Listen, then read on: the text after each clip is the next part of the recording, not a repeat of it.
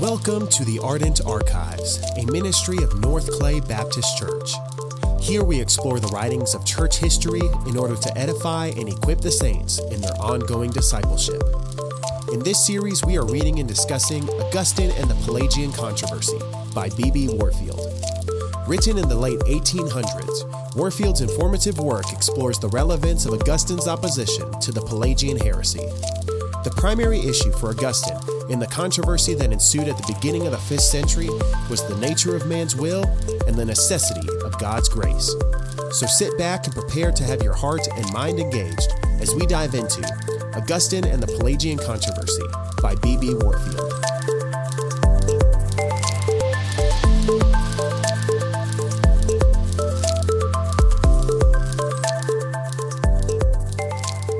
Part 4. The Theology of Grace. The theology which Augustine opposed in his anti-Pelagian writings to the errors of Pelagianism is shortly the theology of grace.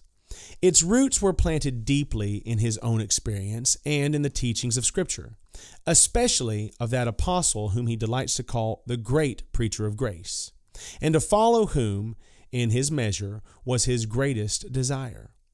The grace of God in Jesus Christ conveyed to us by the Holy Spirit and evidenced by the love that He sheds abroad in our hearts is the center around which this whole side of His system revolves, and the germ out of which it grows.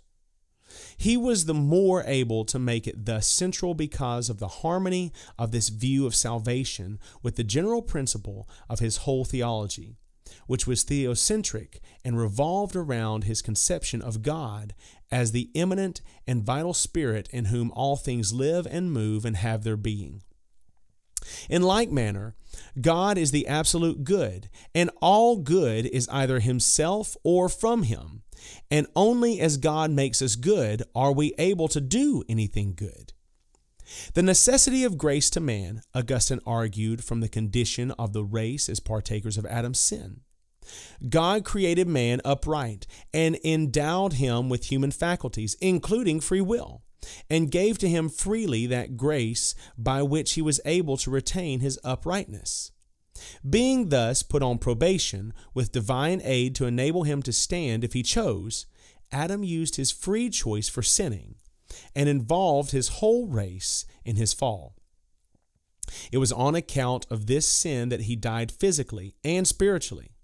And this double death passes over from him to us, that all his descendants by ordinary generation are partakers in Adam's guilt and condemnation. Augustine is sure from the teachings of Scripture. And this is the fact of original sin, from which no one generated from Adam is free, and from which no one is freed save as regenerated in Christ. But how we are made partakers of it, he is less certain. Sometimes he speaks as if it came by some mysterious unity of the race, so that we were all personally present in the individual Adam, and thus the whole race was the one man that sinned. Sometimes he speaks more in the sense of modern realists, as if Adam's sin corrupted the nature, and the nature now corrupts those to whom it is communicated. Sometimes he speaks as if it were due to simple heredity.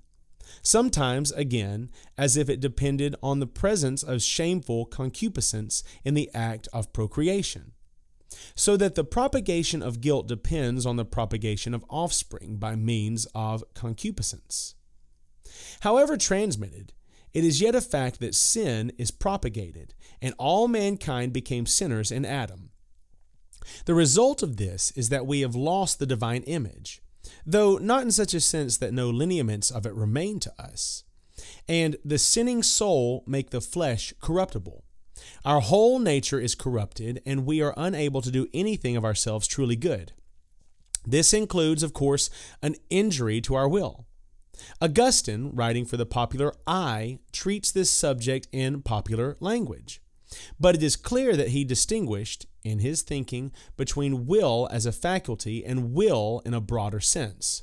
As a mere faculty, will is and always remains in an indifferent thing.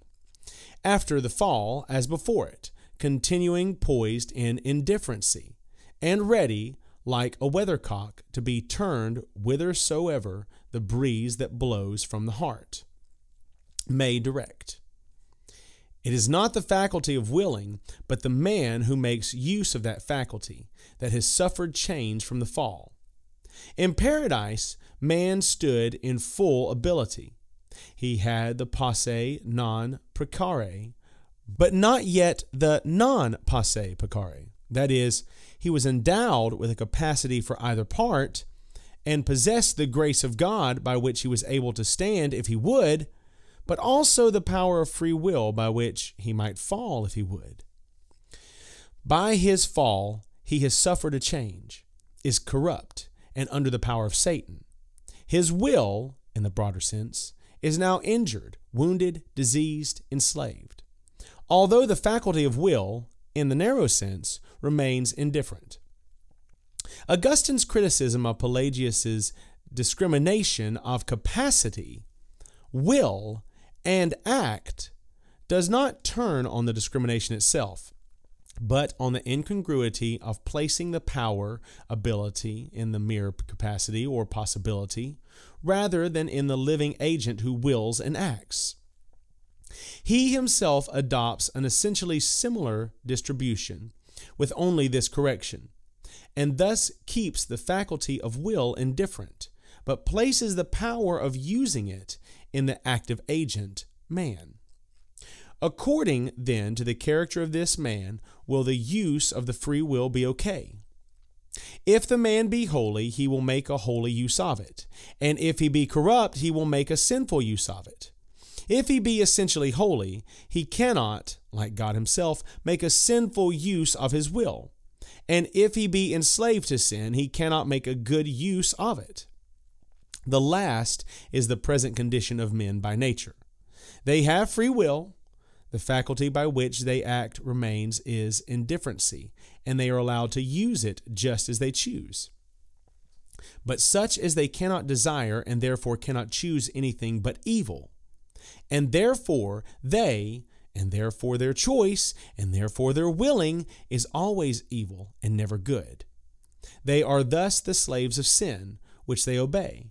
And while their free will avails for sinning, it does not avail for doing any good unless they be first freed by the grace of God.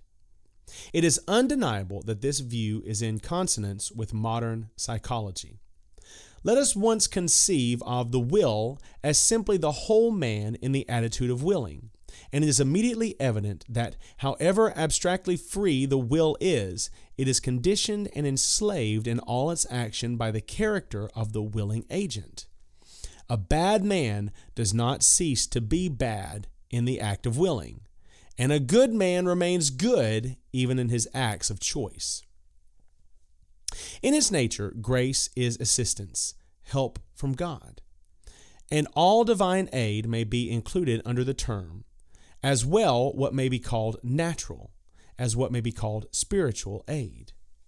Spiritual grace includes, no doubt, all external help that God gives man for working out his salvation, such as the law, the preaching of the gospel, the example of Christ, by which we may learn the right way. It includes also forgiveness of sins, by which we are freed from the guilt already incurred. But above all, it includes that help which God gives us by his Holy Spirit, working within, not without, by which man is enabled to choose and to do what he sees, by the teaching of the law, or by the gospel, or by the natural conscience to be right. Within this aid are included all those spiritual exercises which we call regeneration, justification, perseverance to the end. In a word, all the divine assistance by which, in being made Christians, we are made to differ from other men. Augustine is fond of representing this grace as in essence the writing of God's law, or of God's will, on our hearts, so that it appears hereafter as our own desire and wish, and even more prevalently as the shedding abroad of love in our hearts by the Holy Ghost given to us in Christ Jesus. Therefore, as a change of disposition, by which we come to love and freely choose, in cooperation with God's aid, just the things which hitherto we have been unable to choose because in bondage to sin. Grace thus does not make void free will. It acts through free will and acts upon it only by liberating it from its bondage to sin, by liberating the agent that uses the free will so that he is no longer enslaved by his fleshly lusts and is enabled to make use of his free will in choosing the good. And thus it is only by grace that free will is enabled to act in good part. But just because grace changes the disposition and so enables man, hitherto slave to sin, for the first time to desire and use his free will for good, it lies in the very nature of the case that it is prevenient. Also, as the very name imports, it is necessarily gratuitous. Since man is enslaved to sin until it is given, all the merits that he can have prior to it are bad merits and deserve punishment, not gifts of favor. When, then, it is asked, on the ground of what grace is given, it can only be answered on the ground of God's infinite mercy and undeserved favor. There is nothing in man to merit it, and it first gives merit of good to man. All men alike deserve death, and all that comes to them in the way of blessing is necessarily of God's free and unmerited favor.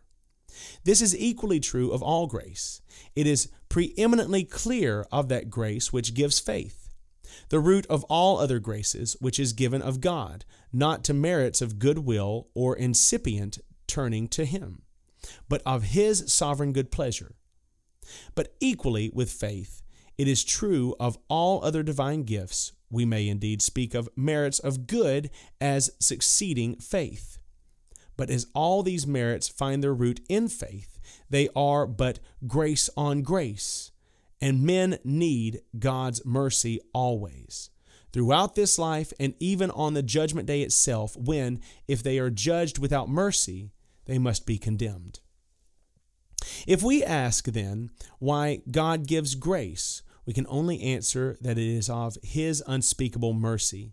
And if we ask why He gives it to one rather than to another, what can we answer but that it is of His will? The sovereignty of grace results from its very gratuitousness. Where none deserve it, it can be given only of the sovereign good pleasure of the great giver. And this is necessarily inscrutable, but cannot be unjust. We can faintly perceive, indeed, some reasons why God may be supposed not to have chosen to give His saving grace to all, or even to the most. But we cannot understand why He has chosen to give it to just the individuals to whom He has given it, and to withhold it from just those from whom He has withheld it. Here we are driven to the apostles' cry, "Oh, the depth of the riches, both of the mystery and the justice of God." The effects of grace are according to its nature. Taken as a whole, it is the recreative principle sent forth from God for the recovery of man from his slavery to sin, and for his reformation in the divine image. Considered as to the time of its giving, it is either operating or cooperating grace, either the grace that first enables the will to choose the good, or the grace that cooperates with the already enabled will to do the good. And it is, therefore, also called either prevenient or subsequent grace. It is not to be conceived of as a series of disconnected divine gifts, but as a constant efflux from God. but we may look upon it in the various steps of its operation in men as bringing forgiveness of sins, faith, which is the beginning of all good, love to God, progressive power of good working, and perseverance to the end.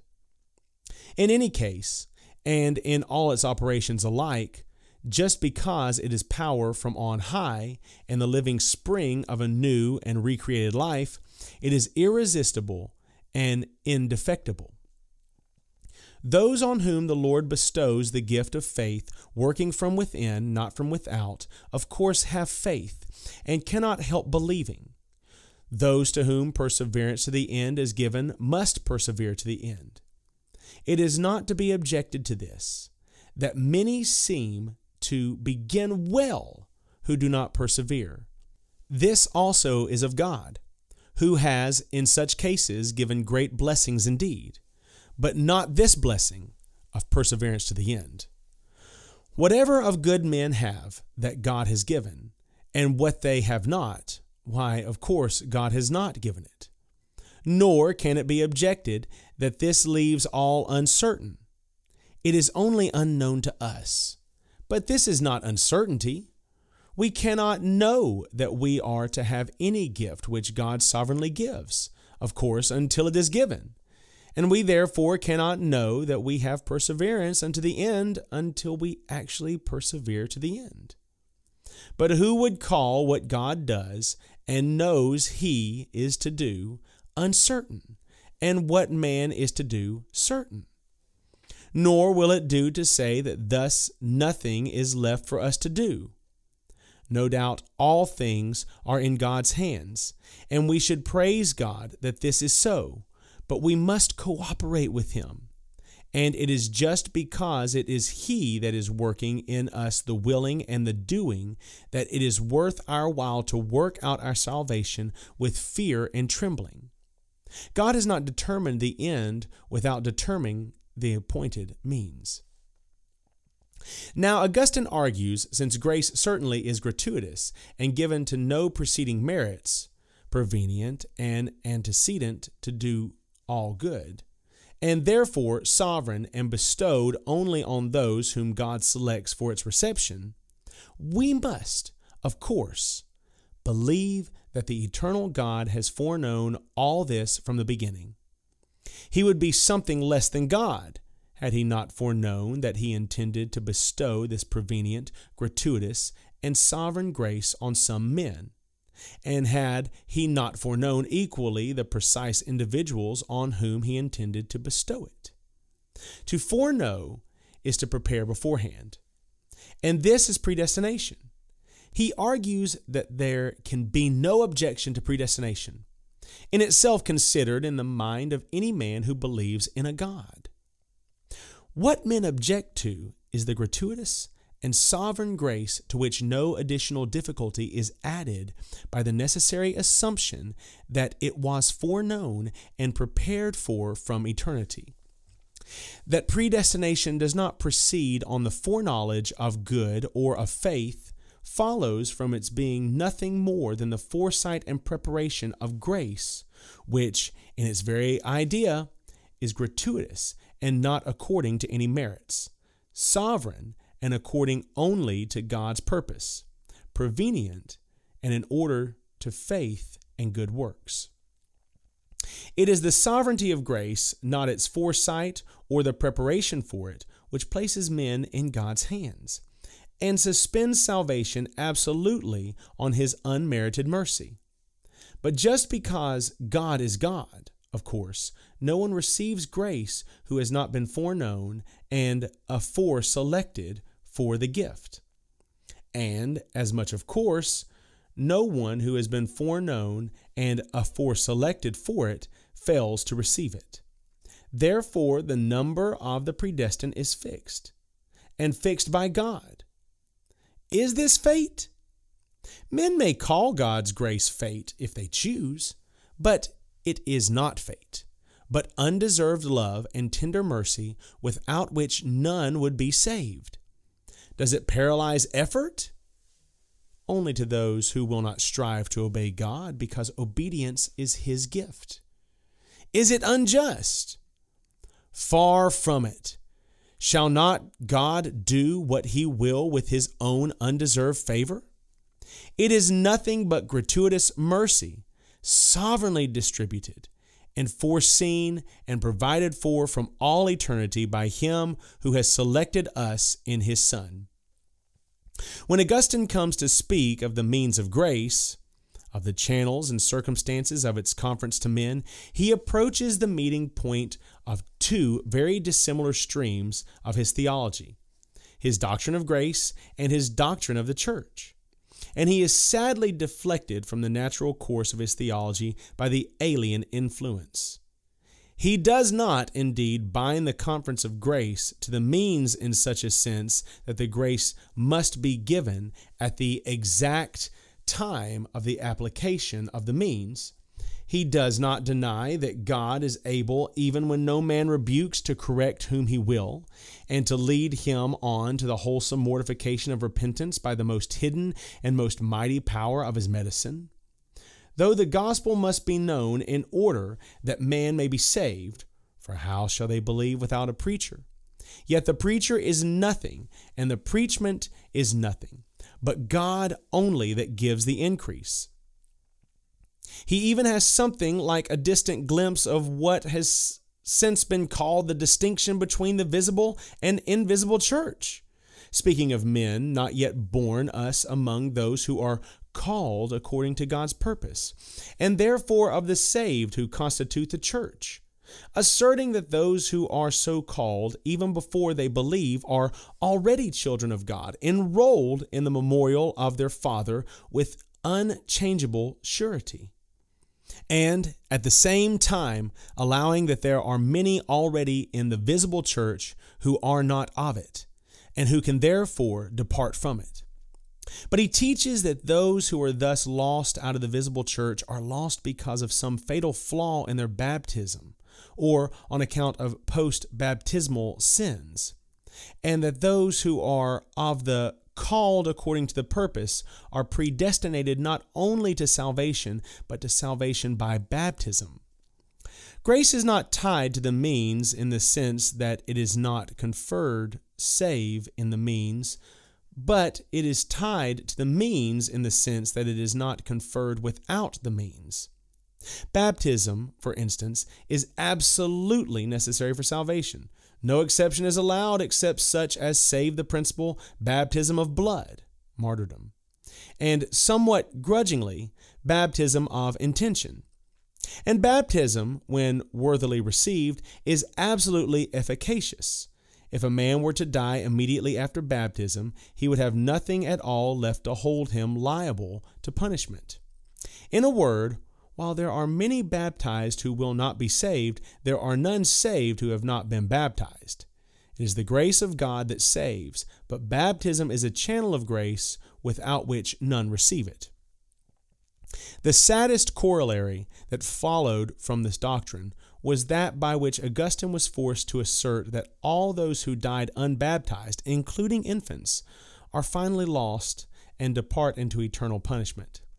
He did not shrink from the inference, although he assigned the place of the lightest punishment in hell to those who were guilty of no sin but original sin, but who had departed this life without having washed this away in the laver of regeneration.